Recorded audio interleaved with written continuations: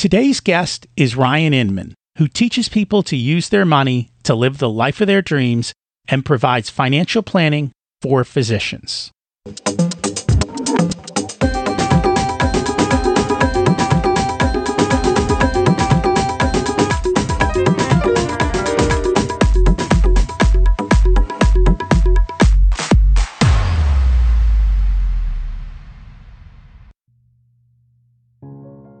Imagine it's 12 months from now, and you've achieved your major life goals. How does it feel to be in the best shape of your life? To wake up energized, excited about the day? To have great relationships and friends who support you and propel you forward? How does it feel to have an excess of money, to be able to make the choices you want? To be fearless and open to trying new adventures? Imagine being connected to the universe and it providing everything you desire. It's possible over time, and your past does not dictate your future. The only thing holding you back from this vision is you.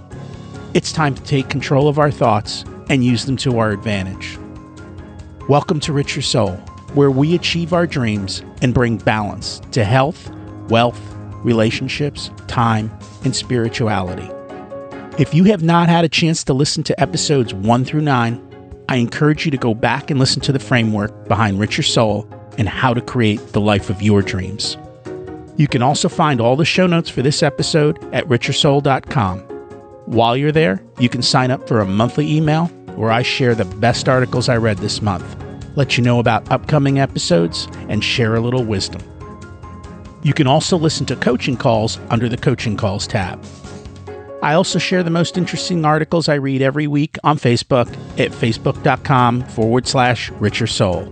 And there's also a Facebook group where you can ask questions and interact with other listeners. Don't forget, we have a new Facebook group for Richer Soul. I'd be honored to have you join us so we can continue the conversation. Today's focus for the opening is around relationships. I met Ryan and connected because of a group that I'm involved with. I attend a conference regularly, not to sell stuff, but to meet people who are in my space. I just got back from Podcast Movement. I was able to meet listeners who came to the Choose FI and Stacking Benjamins meetup before the event. I also met new people at the conference, and I'm reaching out to those who I think will be exciting guests for the show.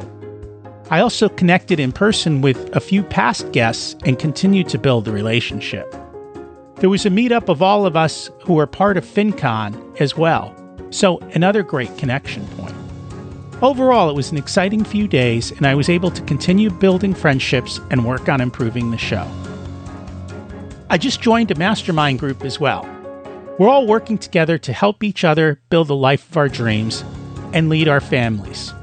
These relationships can help us to move forward and give us a big boost. I'm looking forward to the weekly calls, the accountability, and digging in deeper. I'm really excited to have Ryan on the show today as we talk about being intentional with money in our lives. Ryan deals with physicians who have to deal with delayed gratification as they go through years of school and a residency program, along with the high cost of their education. When they graduate and begin practice medicine, they are met with the expectations of a physician lifestyle. Unfortunately, the days of Wednesday golf at the country club are gone. It's a rarity for them. Let's meet Ryan. Welcome to Richer Soul, Ryan. It's great to have you join us today. Oh, I'm so excited to be here. Thank you for having me. Honor is all mine. So, let's start at the beginning. What was it like when you were growing up, and how much did your family and school teach you about money? Okay, so that's an interesting question. So I would say school probably taught me nothing about money, which is quite sad when you really think back on it. Maybe one class had some money tools or techniques or something inside there. But really, the massive amount of education I received while growing up was huge with my family. I was actually the first one to graduate college or grad school in both sides of my family. But I come from a pretty successful family of entrepreneurs. So there's even pictures of me in a little carrier sitting in the boardroom while my parents are trying to build a 150,000 square foot office building. Money's always been topics going back and forth. It was definitely not taboo to talk about. It was weird if we weren't talking about it probably close to every day. I mean, just from a young age, I know my mom always was doing little tips and tricks and little things like that, even when I was like 3, 4, 5 years old, trying to get me to be familiar with money, how it worked, why we work for it, how we need to work hard for it. It's just been ingrained since day one. That's an unusual path growing up because most people don't have money as a daily conversation. What were some of those things that they were doing? Could you provide an example? Yeah, it's little things kind of going back. They never wanted me to really work while in school unless I was working for them. But it was, you study hard and you get good grades and you should be paid for your time. They viewed school as a job for me, which I think looking back on that is a really interesting thought process. So it was do your best. And I don't remember the exact numbers, Rocky, honestly, but it was, if you get an A, you get $5. And you get a B, you get $1. You get a C, you owe me $5. If I got a D or an F, like I'd be terrified to know what it was and how that worked out. And this is like first grade. They're doing this, and it's just fascinating looking back. And then I have a 3 and a 2-year-old right now, and I'm trying to instill some of these money principles. And it's just hilarious. Literally today, walking down the hall, my son goes, "Daddy, come to my shop." I said, "Your what?" He goes, "My shop." And I said, "Okay." And I'm looking, and he's got all his sister's basically dolls and toys and things. And I said, "Well, what's for sale?" And he goes, "Everything here is," and he counts up to 10. It says $10. I said, "Everything is $10? So I give you $10, I get everything?" He goes, "No, each. Give me your money, please." And he's like 3 turning 4. So, I mean, I'm trying to instill these things in my kids as well. But it just was an interesting thought process to be paid for grades, even though it wasn't that much. But it was at a very young age. So out of curiosity, what did you do for your college and grad school? What were your degrees in? So you'd probably tell, like, I grew up as a money nerd, always talking about money. So my undergrad was in accounting, and then I have an MBA and also a master's in accounting and financial management. So I did 2 graduate degrees. Clearly, I liked school. Clearly, you like school. So in any of that schooling, did they teach you about money and how to utilize it to build the life you want? Yeah, so the accounting side, not so much, and we might be talking about this, but learning about balance sheets and income statements and things like that. And I kind of adopted that into like running my own life as a mini business, if you will. But it's fascinating that during the graduate programs, they teach you how to look at money, manage money, basically everything you could almost put into a calculator, right? But what they didn't teach was how to talk about it. And if you hadn't come from a background where it was known to talk about it and the way to do it, I mean, we're talking things like your ideal life, what is interesting, what makes you passionate about getting up and doing work, working because you want to, not because you have to. Those kind of things never taught. And I kind of look at that as life planning as much as financial planning. So that stuff isn't taught, but all the book smart stuff is obviously taught in those graduate programs. I found very much the same thing. And even then, when they talk about money, they talk about it from a business standpoint, not from your personal viewpoint of running your life like a business. That connection never seems to come across. So out of curiosity, your family didn't go to college, and while they seemed interested in supporting you through high school, was there just not the conversation that you decided to go out on your own at 18 and that you decided to continue to college? What was that all about? Yeah, I think it's maybe because I'm a little stubborn and don't like to take the easy path. So the easy path would have been start working for mom and dad and go to business. Now, they were both developers of real estate, millions of square feet in Las Vegas here. And it's something that I enjoy. I love real estate, obviously have a huge background in it, but it didn't excite me as much as the concept of financial planning, helping others achieve what they really want. So when I went to school, I didn't know exactly what it was, but I knew that I wanted to do something with the markets. And as an advisor, knowing what I know now, I laugh at how this eventually got started. I was the 15-year-old kid that was asking mom to set up a TD Ameritrade account because I wasn't old enough to trade on my own, to allow me to put the money that I've earned into this account and start trading at a young age, where most kids are out trying to figure out how to spend it. I was figuring out how to quadruple it. In all the wrong ways, by the way. I mean, penny stocks, trying to buy active, researching balance sheets and income statements and forward earnings of companies, and then going like, how could I find the right stock? Horrible idea now looking back with all the research that shows, active investments just aren't going to exceed passive. I mean, Nobel Prize winning research, right? But at the time, I had no idea. I was 15, just having fun. But that really piqued my interest. And so when I got to college, I said, this is what I want to do. How do I do it? I even worked for Merrill Lynch for a little bit during the grad school. That was a real rude awakening. That was probably one of the longest years of my life, if I look back at it. Super cutthroat environment. It was one of these where it's 95% sales, 5% actual work. And the actual work was, well, let's put you into these funds. And they come from New York. New York tells you, here's all the funds you can basically put your clients into. And it's not that many. Most of them are Merrill funds or funds that they get kickbacks from, and not really amazing investments for people. And then that only ended up being 5% of your work. So it was pretty eye-opening and terrible experience. I was happy to find that there is a whole nother side of financial planning, which is the fee-only financial planning. I look at it as like the true financial planning. And you couple that with life planning, which I know you talk a lot about, finding your why and making sure that you're happy and you can work on your own terms, not because you have to, that kind of stuff.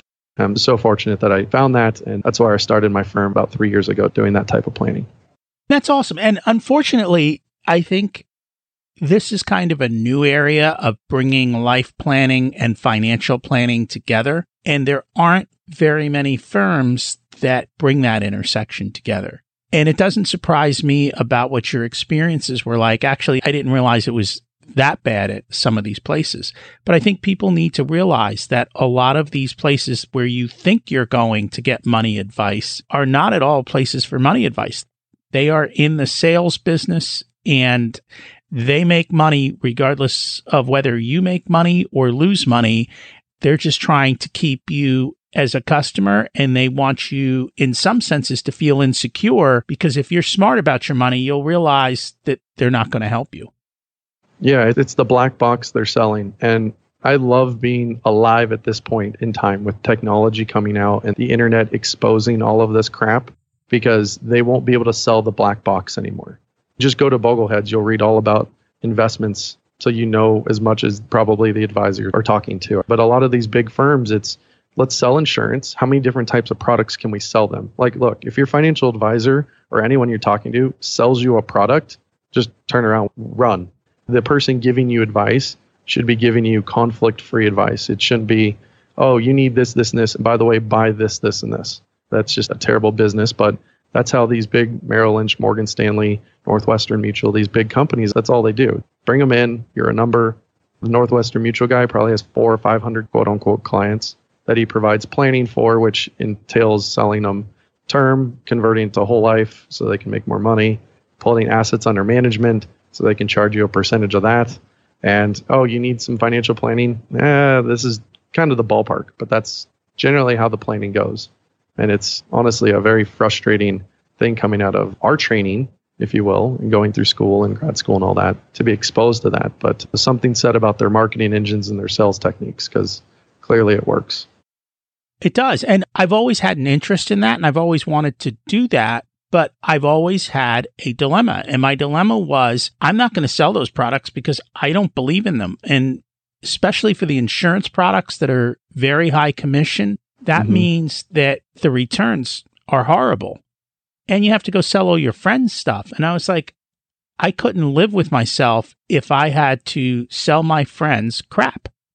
So I said no. And I feel bad. What do you mean? You don't want to sell a $5 million variable, some type of whole life policy, and receive $30,000 in commission? You don't think that that's a conflict of interest at all? Clearly, it's a conflict of interest, but the problem is you're locking somebody into a product that they literally can't get out of without taking massive, massive losses.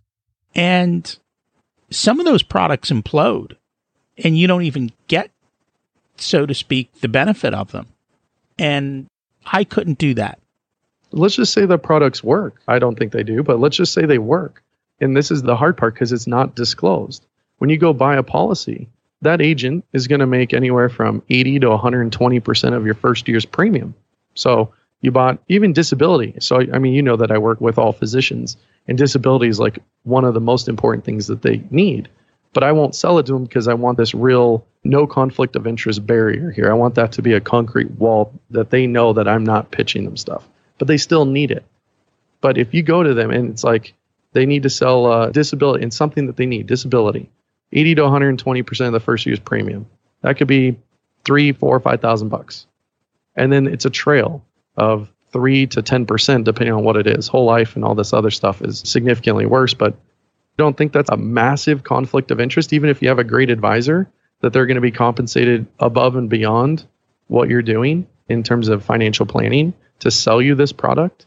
It's ludicrous. And a lot of these big investment banks and quote unquote planning firms, that's their main thing. Oh, planning is free, or planning is only $2,000 a year, but we're going to sell you so many products and charge you so much money that you're never even going to know. It's disgusting. And I had no idea about that going through school. And then it was really eye-opening the first couple of years of my career. I'm just so thankful I found out that there's a better form of planning. And you mentioned most advisors aren't doing life planning.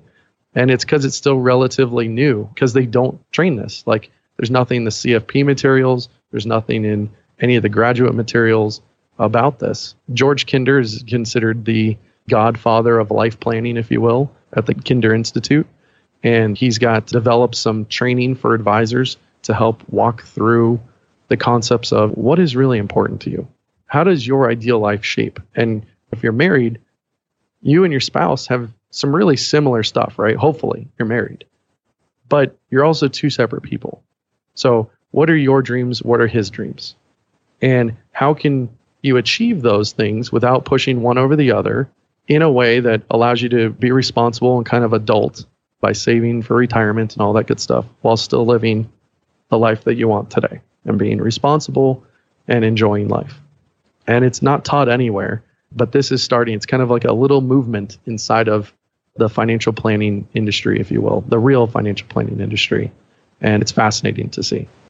It is. Before we dig into that, I want to step back to disability, because I think this is an area that everyone should have disability insurance, simply from the standpoint of, if you have life insurance and you drop dead, you don't need to worry about anything anymore, because essentially you're dead, right? Everyone else has to worry, and you have kids or young kids or a family, you want to protect them, but you personally have nothing to worry about at that point.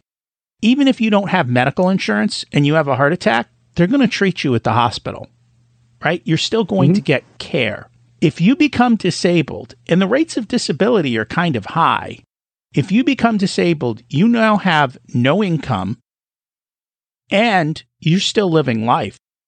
And that's got to be a pretty unhappy state to be in. And to try and get Social Security to pay out is a long and slow process, and they are very good at not paying. I just let people know that having good disability is important for them for the long term.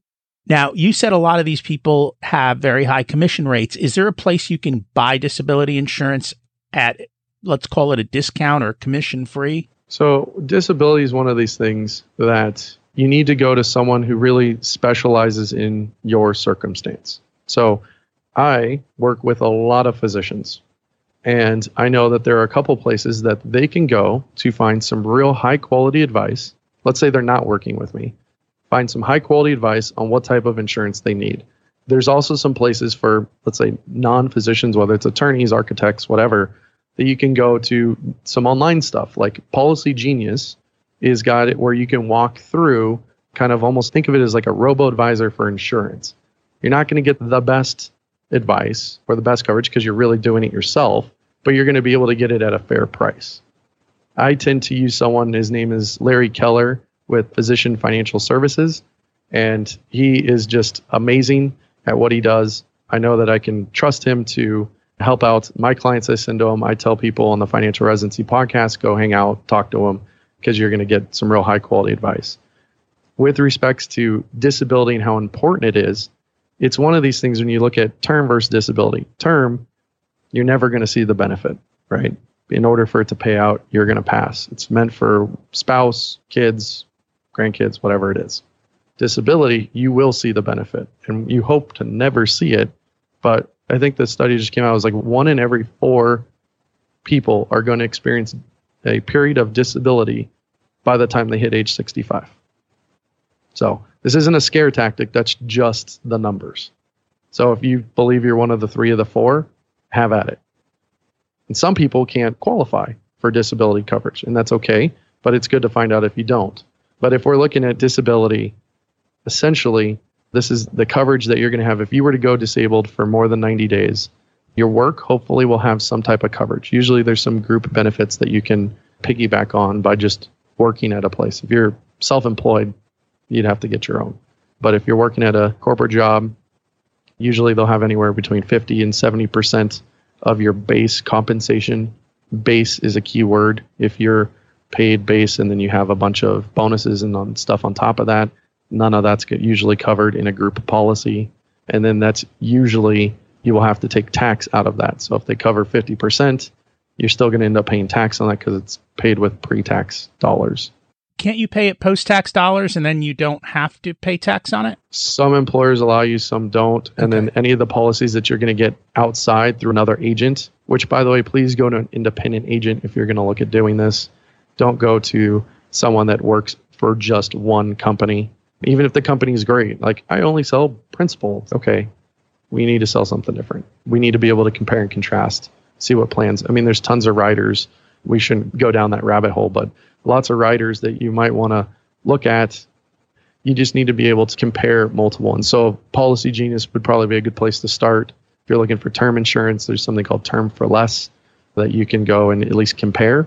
And then I would reach out to an agent. I wouldn't go to your local State Farm to find it. I'd be going to an independent broker that can compare and contrast several companies at once. You never know, because some are much less than others, but you need to understand what the coverage is, because one might be cheaper, but the coverage may not be as good. So you need to make sure that you've got that right. So getting back to the life planning thing, and this is the thing that excited me, and what I do is to kind of, merge money and life, money being the tool that you use to live the life you choose to live. I think one of the reasons it wasn't done in the past is that essentially financial planners are not paid to do it, especially the traditional path of where it's assets under management. The bottom line is you're not paid to do it. And the other problem is when offered the choice, people aren't always willing to pay to do it. And that's probably the biggest mistake, because you go through life without that plan and then you're in the drift and you don't get to achieve what you could have achieved. Yeah, that's completely true. I mean, there's a big problem right now with the way that financial planners or financial advisors are compensated. From the beginning, we are trained, you need to charge AUM. It's the only way to work with people. And you actually need to have minimums. Otherwise, you're working with someone who's got, maybe it's their first investment account, just out of college, who actually needs planning help and trying to figure out what they're going to do with their life. But they don't have enough money. What are you going to do? I mean, charge, $20,000 is how much they have to invest, and 1% on that is $200 a year. There's no way you're going to service that person. And that's why the entire industry is around AUM with minimums. Some people charge to do an actual financial plan where they'll intake all the documents and all these things, and they'll ask you some superficial, like, what are your goals? What do you plan to do?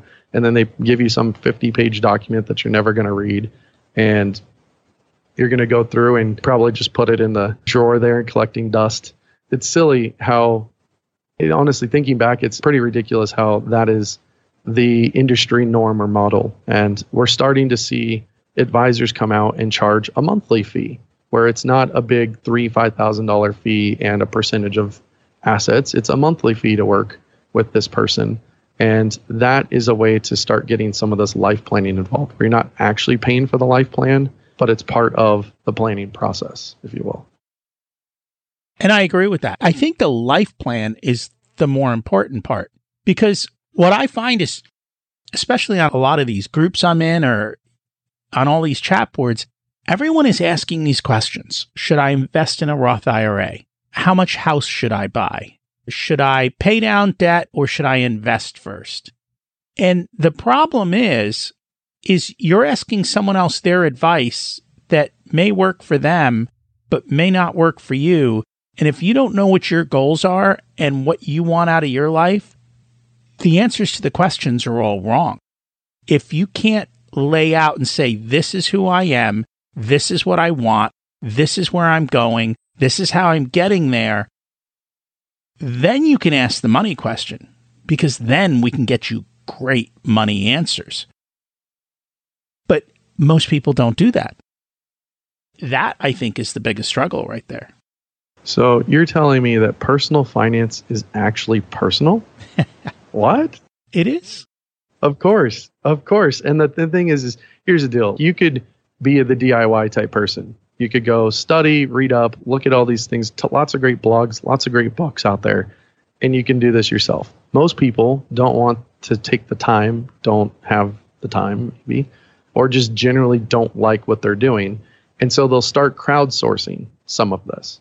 And the problem is they're crowdsourcing to like-minded individuals, probably someone in their same profession, or friends that are not planners, that have no background. Maybe they're lucky and have someone who's super into it that just loves personal finance. But most of the time they're getting bad advice from people who shouldn't be giving advice in the first place. So you've got that uphill battle. And then to not understand or even write down or commit to thinking on it of, what do I really want? What is this money used for? That's the most fascinating question. What do you plan on using your money for? Why are we saving in an IRA or a 401k? To retire? Well, what does retirement look like? I have clients that tell me, I want to be done with medicine in 10 years. Okay, that's interesting. That's very personal. That's very unique. This person's 34 and want to be done by 44. It's very aggressive. Hopefully they've got the income to do that, but you start there. I have other ones that tell me, you'll be wheeling me around and I'll be rounding on patients at 80. I just love what I do. Those are two very unique, right? And I gave you extremes because I have those extremes with people I'm working with. But if you don't know what that is, then how could someone on a message board or on a Facebook group actually give you the right advice if you don't even know what that looks like? And if you don't know what that money is going to be used for? And then back it in. How risky are you, right? I'm incredibly aggressive. I know that my money is going to be used, I think, ultra long term. Some people look at it in their investments, they see the market today, that short term, that they look at it today and go, oh my gosh, we're down 1%, I need to sell something. You got to look at how much risk can you take and how much risk should you take? Two very different questions that no one else can answer unless they know all the details, or you know all the details. So it's not to say that you have to go work with a planner, but you have to know what you want. So start there. What does my life look like? Is it the quote unquote American dream to own the house and do all these fancy things? Or are you a minimalist that is like, I'll live in one of these tiny homes and travel the world and do this? I mean, it's different for everyone. So start there. What is the money used for? And then start working backwards. Well, how much money do I need to get to where I want to go? And Rocky, I know we talked about the, say, 4% withdrawal rate. Like, there's some very back of the napkin concepts you can do to just get close to where you want to go and just start working backwards. How much money do I need to make? How much of that do I need to save? It's not about how much your investments make. I mean, that's great. That's what gets the headlines. But it's how much you're saving. And what are you doing with the money that you are saving? And so before we dig into that, I kind of almost want to take a step back and examine those two extreme people. Because on the one side, you've got a guy who wants to be retired at 44, and he probably got out of medical school in his fellowship maybe 5-6 years ago, which means prior to that, he spent 10, 15 years going through a very intense schooling that he didn't have a life to live. What does he want to do at 44? Does he know? I'll give you kind of a general thing. With this concept, they were looking at transitioning from something of what they're doing to something in like public health. And it was more of, I'm really burnt out. Okay. I've gone through a ton of school, a ton of training. I work 7 days a week. in and out of the OR. This is crazy. And I don't even know what my 20s look like for this specific thing. Doctors have it quite rough when you look at how much they go through and sacrifice to get there. But it wasn't, I'm going to retire at 44, kick my feet up and eat Cheetos. And that was kind of my question. Yeah. And the guy who wants to work till 80, I think that's awesome. I still think you need financial freedom because you might be 52 and working in a toxic environment and want to be able to walk away. If you have financial freedom, then you can walk away and go find a nicer environment to work with. Absolutely. And not be stuck. And so regardless of which of these situations you are, you still need to understand the dollars below them. So you talked about the 4% withdrawal rate, and that kind of talks about a safe withdrawal rate that if you have X amount of money, how much you'll be able to take out every year. So essentially, it basically says if you have $1 million in investable assets, you can safely withdraw $40,000 a year, inflation adjusted. And again, these are US based results because it's my understanding these studies do not hold up for international. The 4% rule is mostly a US based paradigm. So $1 million gives you 40 grand a year in spending, essentially is what it comes down to. And you can actually go backwards the other way and look at your spending per year and multiply it by 25, and that will give you the result. Actually, I just did it with a small thing the other day in my mind because I'm like, we have all these bills. The cell phone bill's $150 a month. The cable bill's $150 a month. If I have a $150 a month bill and I multiply that by 12 months, that's $1,800 a year. In order to support that $1,800 a year in spending, I need to multiply that by 25, which means I need to save $45,000 so I can pay my cell phone bill. I need to save another $45,000 to pay my cable bill. At this point, we got almost 100 grand saved, and all I'm paying for is entertainment. I mean, we haven't even talked about eating out, food, a house. I think when you start to realize how much you need in assets to do the things you want to do, you might start to question where you're spending your money. Because I think lifestyle creep, and I know especially for physicians, oh, you're a physician, you're expected to live a certain lifestyle. It becomes very difficult. And I think that's true for other professions as well. Mm-hmm. Hold on real quick. I'm canceling my cable bill. I mean, in all seriousness, actually, I don't subscribe to TV, but I need internet, obviously, for work and just entertainment in itself. But I mean, yeah, it is eye-opening when you go the other way. And it's actually funny. You never think of it that way.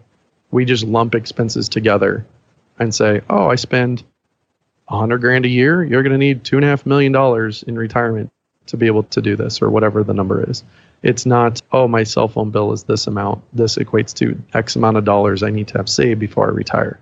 And hopefully that puts it into perspective for people to say, everything you're spending, you better really enjoy what you're doing. And it better bring true happiness. Now, some of this stuff can't be perfect, right? Insurance, that does not bring me true happiness, but that brings me peace of mind. Knowing that if something happened, the loved ones that I have are going to be covered. Or disability, if I have disability coverage, like I know that if something happens to me, we're not going to be eating ramen and out on the street, right? We're going to have some income but it's the rest of the stuff that you're spending. It needs to provide true happiness and improve the quality of your life and make you overall happier. Otherwise, it needs to be cut. And when you can figure that stuff out, the stuff that becomes a yes, this brings me happiness. Then it's super easy to say, no, that doesn't bring me as much happiness, right? The way I look at it is every dollar you make, doesn't matter if you make $40,000 a year or $400,000 a year, every dollar you make has a job. The first job, unless you like going to jail, you're going to pay your taxes, right? That's probably a priority. Then you're going to look at it and go, okay, now I've paid taxes. Now the next piece, well, I kind of value having a place to live. So I'm going to do this. And it's not the biggest, most expensive home that you can possibly afford because that's what society tells you. Look at it as what would make you happiest? What kind of home? Is it the big home that all your family can come to and does stretch your budget a little bit to do that? Go ahead and do it. But you're giving up something else. Something else is turning into a no for doing that. And go on down. You need transportation. Do you need a Tesla Model X that goes 0 to 60 in 2 seconds? If yes, Okay, what are you giving up for it? And if not, and it's a car is just a way to get from A to B, what can you do in a safe, reliable manner that would be able to allow you to say yes to something that would really make you happy? That's the way I look at all of this planning, is just going one by one and saying, does this make you happy? And if not, how can we change it so you can start doing some of the stuff that makes you happy? And I totally agree with that. You do have to make the choices and you have to make trade-offs. And I think too often people don't make the trade-offs, and that's the problem. People don't make the choices. They look at each choice individually, but not as balanced against something else. And that's what you really have to do, is balance your choices. It's either this or that, not this or not this. And I think that little mind shift can dramatically help you make choices and do them without regrets and without guilt and so forth. Absolutely. And it's one of these things. So like, I was talking with a client last week and we were going over saving for their retirement and the concept of saving for their kids in a 529. And looking at it, I was like, guys, we have a little bit of trouble here trying to get all of this taken care of. So how important is it to save for your kids' college? And they said, look, we don't want to be where we were at now with debt and all these things. We don't want our kids there. So we really want to save for it. I said, perfect. This is important to you, right? And they go, very, very important. I said, okay, let's look at the variable expenses that you guys currently have.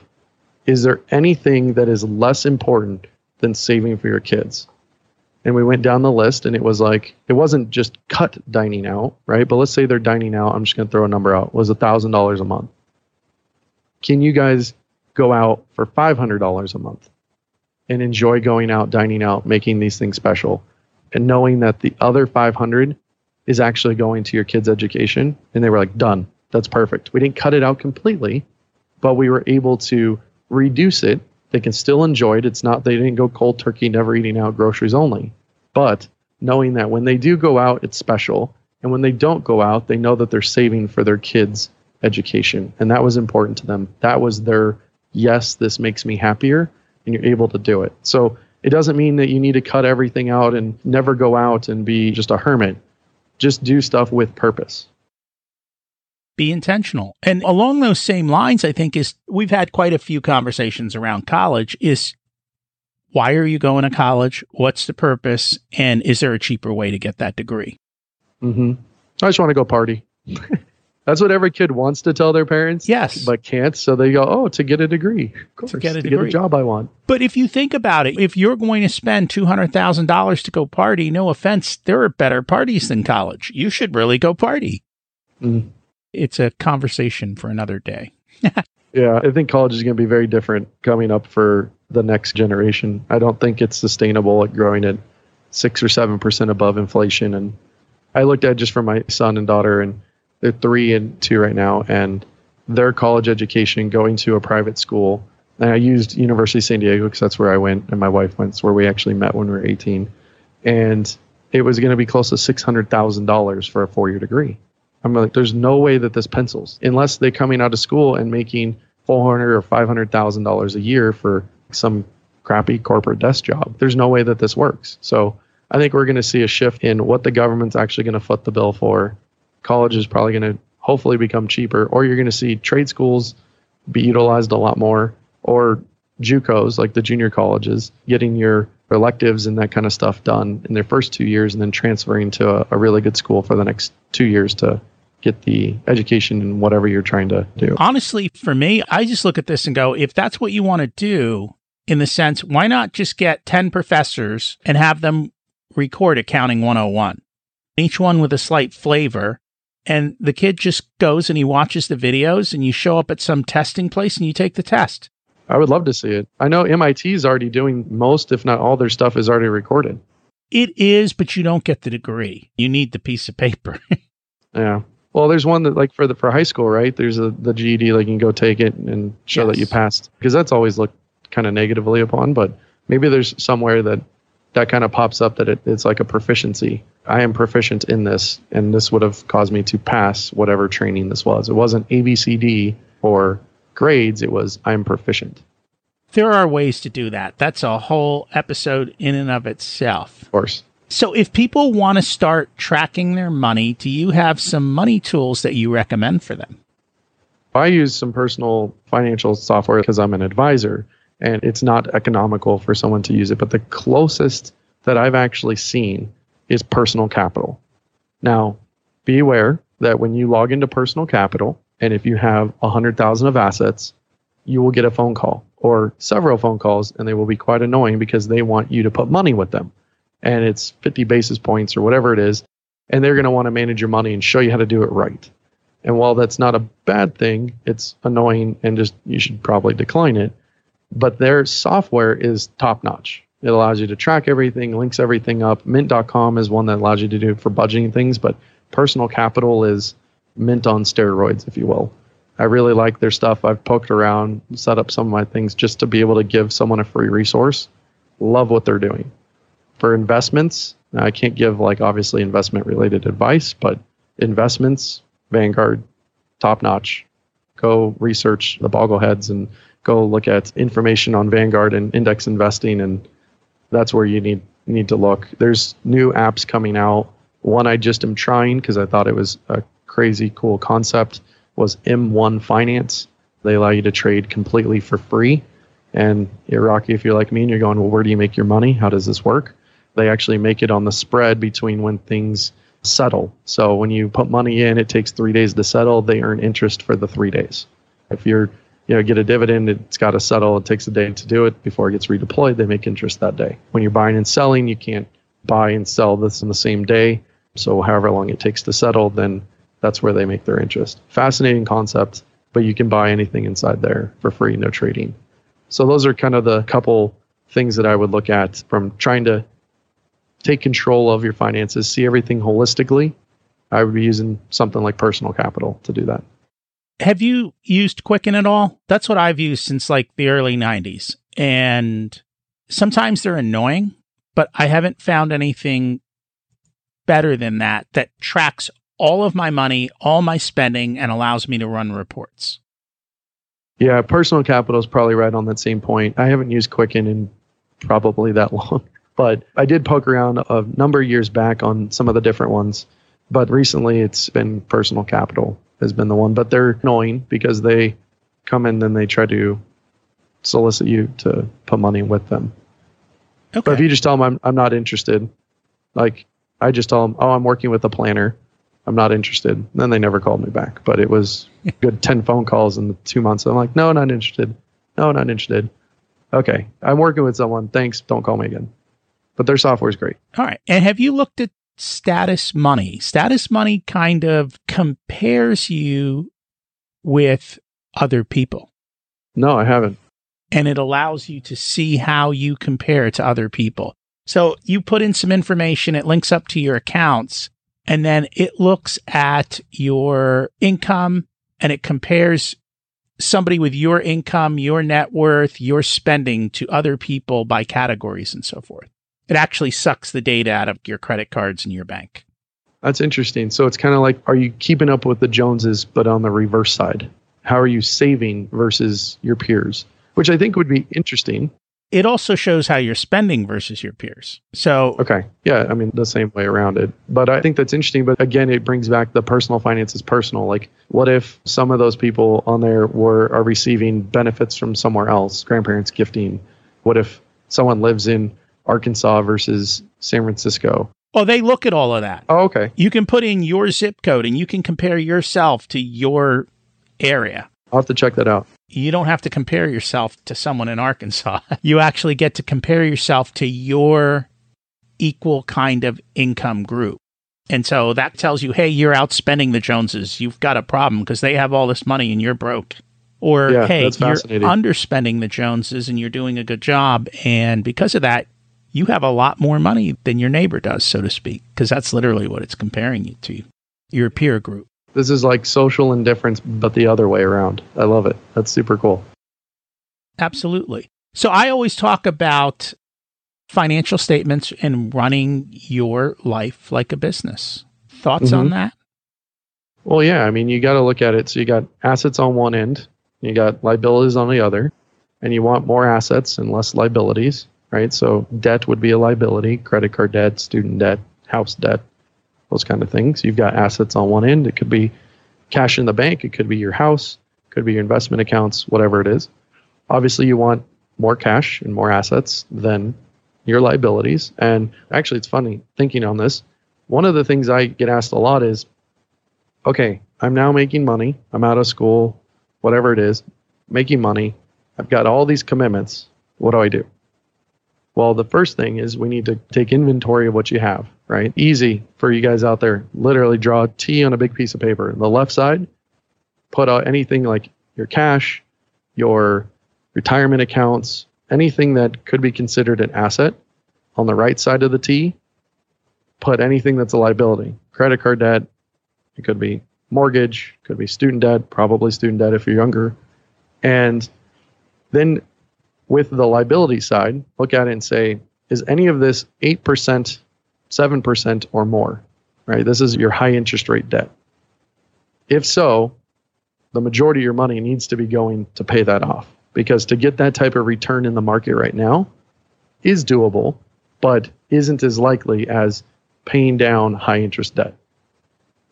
And I guess the only thing that would, Rocky, come into that is making sure you get your employer match before you do that. So if you're committing to your 401k or 403b and your employer matches the first couple percent, you need to do that. That's like 100% on your money. Nothing's going to be better than that. But then paying off all your high interest debt and then looking at maximizing your retirement accounts. So again, building up assets and that kind of thing. And then you invest in things that would give you high expected returns if you're so inclined. This could be real estate, stuff like that. And then looking at paying off moderate debt. So I would say anything in the 4 to 6% range, or 4 to 7 if you're, depending on what you want to consider high interest rate debt. And then outside of that, then it's kind of just, where else can you put money? Most people can put it in a taxable account, or you can look at paying down mortgages. As mortgage rates tick up now, we're seeing 30-year fixed rates at 4.5 or 4.75 now. So that starts to get into well into the moderate interest rate level that maybe you're starting to pay down your home in addition. But running yourself as a business, it first takes you thinking like a business. How can I increase profits, right? Increase my income. And how can I get rid of things that lower my income or the debt? And you might often hear, well, that's good debt and that's bad debt. I agree. But at the same time, having no debt is ideal. So I'm going to drop links in the show notes to a balance sheet and to cash flow. And I'm even going to throw in some video links so you can learn how to use the sheets. Oh, that's awesome. When it comes to good debt versus bad debt, I think the easiest way to define good debt is good debt generates income, right? So if I'm going to invest in a rental home and I'm going to take debt against the rental home, yes, I'm going into debt, but it's putting money in my pocket, correct? At the end of the day. So that's good debt. Yeah. So if you're looking at a home, say you're going to buy a rental $200,000 piece of property that's in a decent area. Let's say you did all your due diligence and you're going to end up making $300 a month on that house. Now, obviously, you've got to have some savings for repairs and maintenance and unexpected vacancy and all that good stuff. But let's say you're making $300, but you had to take out $150,000 of debt to buy that home. That is actually good debt, because that debt is making you money. Your renter is paying thing. Obviously, you have to have the risk tolerance and the will. That is not a passive investment, by the way. I don't care what anyone tells you. I own plenty of rentals. They are not passive, but it's a good diversification tool to use. But ultimately, I don't want to retire and still have debt on these homes. So even though it's good debt, eventually I want it paid down and then cash flowing the whole rent, not the rent minus the mortgage. Correct. And so for everyone else then, bad debt is anything that costs you money.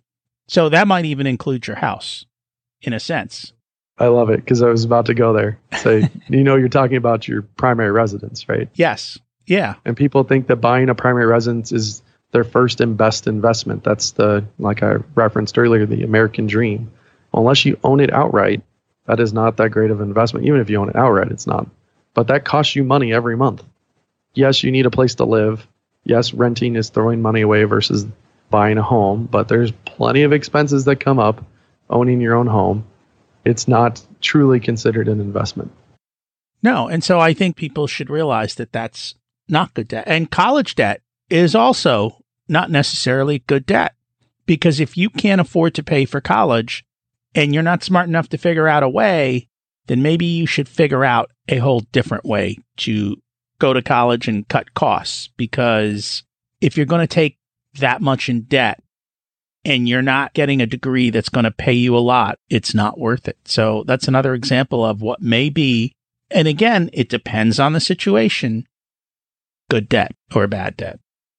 Yeah, I'd push back just a little bit there and say college debt or just an undergraduate degree, which is obviously needed to go then get more advanced degrees, is probably not great debt. But then if you were to go through an advanced degree that causes you to earn a significantly higher income than others, I could make the argument that it could be considered good debt. So I know I talk about physicians a lot because that's what I deal with all day, every day, but this applies to attorneys and other high income professionals.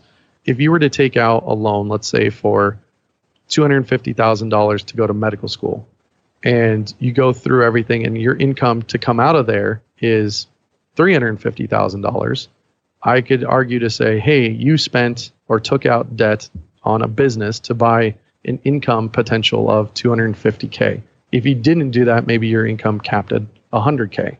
So you took out almost a 1-to-1 debt to income ratio, but that's every year you're going to earn $250K. I could argue that that would be good debt if you viewed it as a business.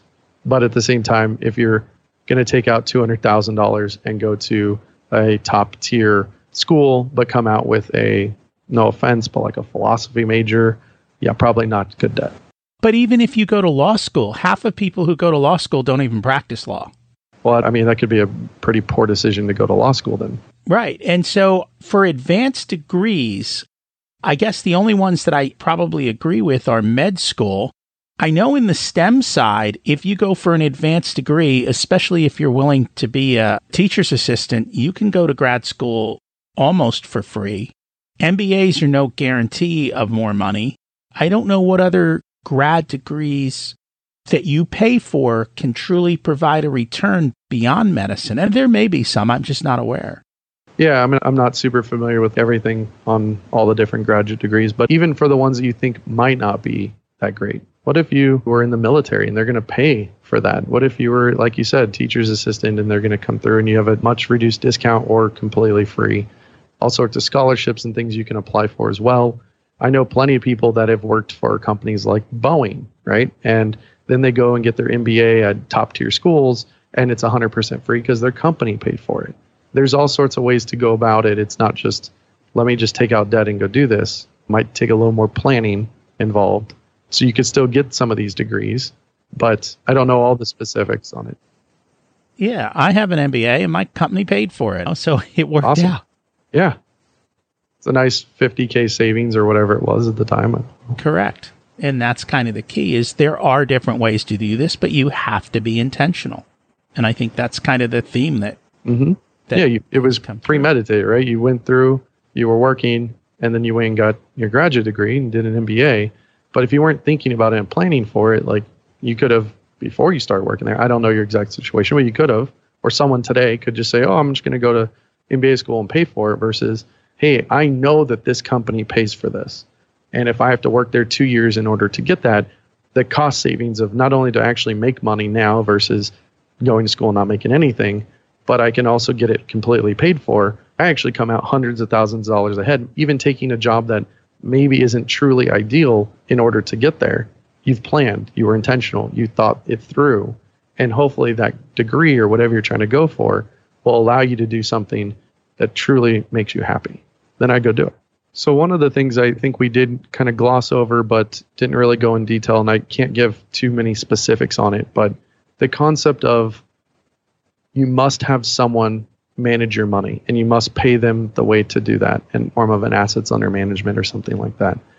There is plenty of material out there that talks about passive investing. I mean, there's Nobel Prize winning research that shows that in terms of length, if you have a true long-term outlook on it, that active investment will not beat passive investment over a long period of time.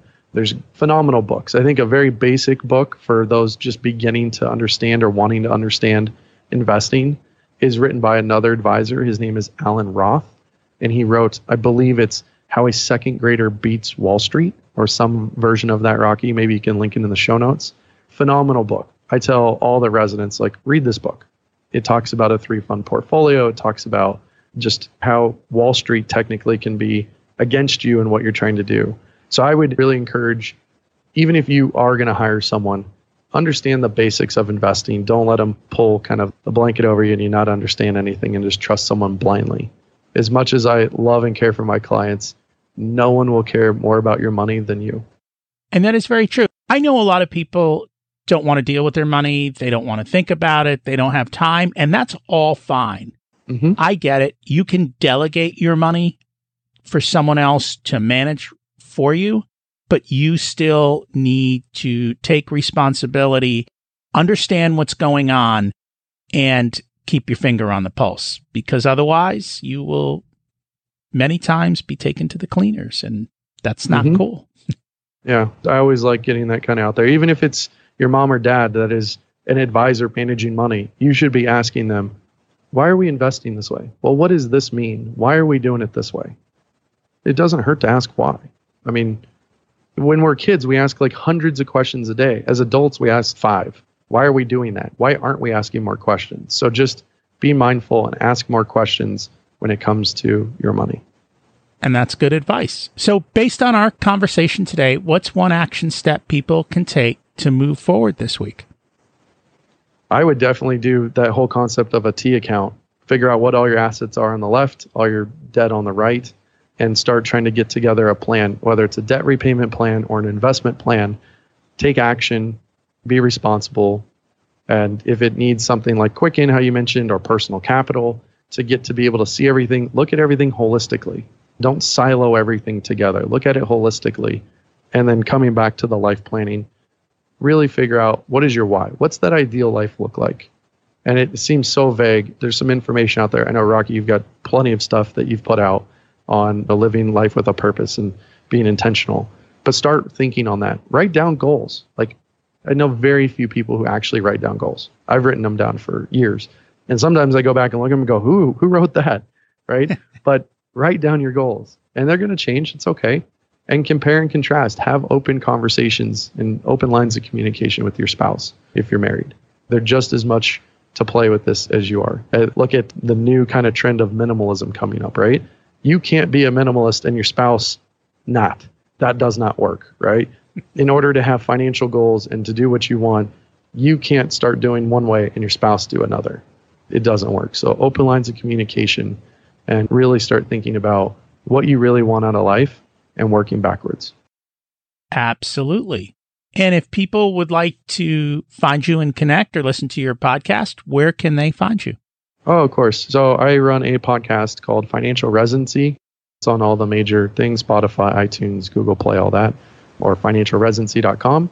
And if you're happen to be a physician and looking for some help, my company is Physician Wealth Services at physicianwealthservices.com, and would love to help anyone. So feel free to reach out. Thank you so much for sharing, and thank you for joining us today. I really appreciate you being here. It's an honor. Thank you so much for having me on. As you heard at the beginning, many financial advisors sell you crap you don't need because they make a ton of money. And I never wanted to do that. That's what Rich Your Soul is all about. Making sure you have access to the best financial advice and the ability to make the best choices for you. It's also about merging your life and money together, intentionally. You can learn most anything you need by listening to the episodes and even some of the coaching calls. I will do my best to answer your emails. When you get stuck or you have a big life decision and don't want to make a massive mistake or just want another set of eyes on your plans, then it's time to work with me or someone like me, one-on-one. I help people find clarity and take their next steps. You will notice when you visit the website, there are no ads. I don't want to entice you to buy things that you may not need, and I don't sell any products.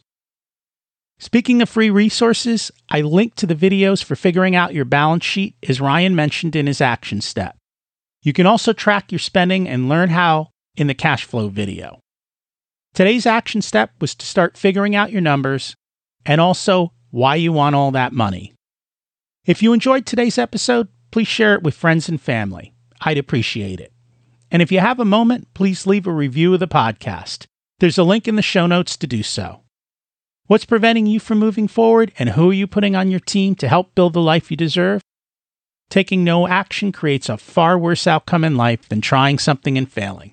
Can I help you achieve your goals? Just email me, and we can start with a short chat to see if we're a good fit. You can always get me at rocky@richersoul.com. I'd love to hear how you're doing and how the information I've shared has helped you. Thanks for listening. Have an abundant week.